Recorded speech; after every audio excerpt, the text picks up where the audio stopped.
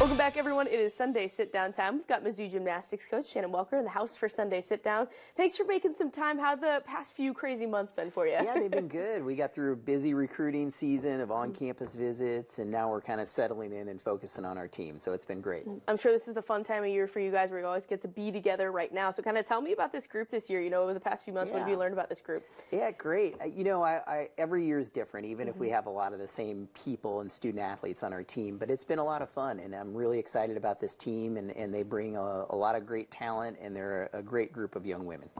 Yep. Identity-wise, what do you feel like, you know, I know that kind of comes out as you go on into a season, but what do you feel like has been the identity a bit of this team? Yeah, you know, every year is different. You know, I think we try to maximize potential. I think that's one thing, but they're a fun group, you know, and kind of selfishly, I always like to, I really enjoy having people around us that we work with day in and day out that we really like too, and that love gymnastics, and this is definitely a group that does those things. Yeah. When you talk about some veteran leadership there, having Sienna back has to be a good thing. You know, what has she brought to this team experience-wise and all the time she's been with you guys? Yeah, just a calmness, you know, and just, you know, she's so fun. I was just thinking about her today, and I was like, man, 5 years, you know, 4.5 years at this point, but she brings it every day, just a great attitude, the work ethic, and she's definitely the heart and soul of our team, and it's exciting to have her back. Well, bring back to last year, you know, you go to NCAA regionals again. You know, what do you feel like was the biggest takeaway for you last year from what you guys Well, did? you know, we ended up in a tough regional out at UCLA.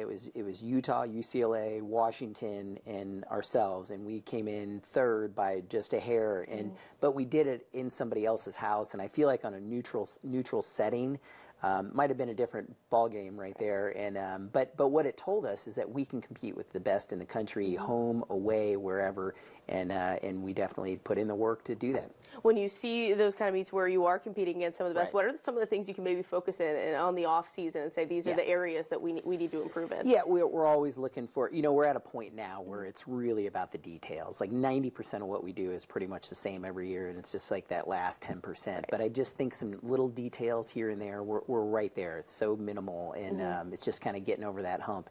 And every year, it's just we get a little higher, a little higher, a little higher. And so I'm excited to see what our team can do this year. Right. Well, I was just going to ask you about the next step. Obviously, the next step is NCAA championships. That's where you'd like to go. But for you as a program, what do you feel like is that next step you want to see? Yeah, I think that's definitely it. You know, we talk about there's no defense in gymnastics, so we just talk about what we can control in those things and process and a lot of that stuff. So it really is. I feel like, you know, every year we want to, you know, the outcome stuff. We want to be we want to have a winning record in the SEC. We want to position ourselves to go back to NCAA championships again. We did that 2 years ago. We were right there last year. I feel like we can do it this year.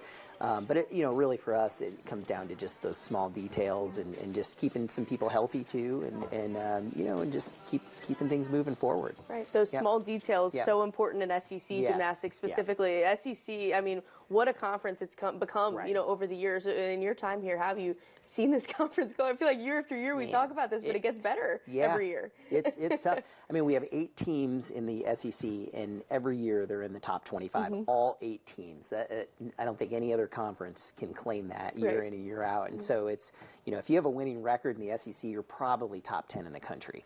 And so, yeah, but it's great. You know, for us, it's just, you know, it's landings, sticking landings, and just hitting handstands, and just all those little bitty things. And those are the difference makers, and they add up over the game. Well, I want to talk. You're opening up the season on December 10th. You're going to have an exhibition out at the Hearn Center there. You know, kind of tell us a little bit about that. That's a fun opportunity for fans to come out and see. Yeah, absolutely. So Sunday, December 10th at 1 p.m., we've got an open to the public. It's free.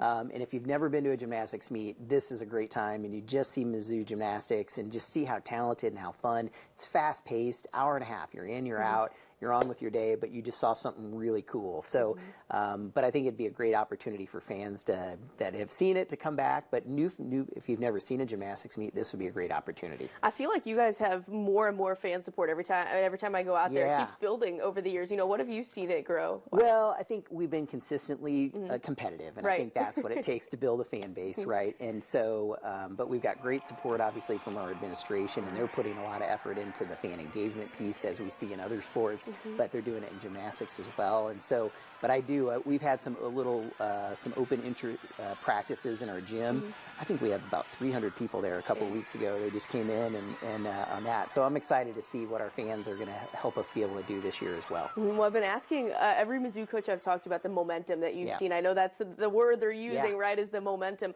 Talk about the time it is to be involved in Mizzou athletics right now. It feels like things are just kind of picking up. It really is fun, and I'm sure it's fun for anybody who's a Mizzou fan, right? And maybe even on you guys from the media standpoint too. There's a lot of fun stuff to cover, but yeah, it's so exciting. I think what we've done and what Desiree has helped us do is just unite the coaching staffs from all sports, and I think that's united the community, and we can do some great things. And you know, we talk about on our team all the time. Listen, we may not on paper, it may look like we're outmatched, but if we outwork, we out-heart, and we out-team, we can do it, and we can do that as an athletic department as well. So it's been really fun. Well, two girls I've always seen have a lot of heart since I've known them there is Amari and Jocelyn. They've always been really fun to watch. You know, tell me the growth that you've seen from them. Both of them now juniors this year, right? Yeah, so much confidence. I'm excited. If you haven't watched those two young ladies, they're impressive, and I think they're going to do some great things. They're set up right now to have an incredible,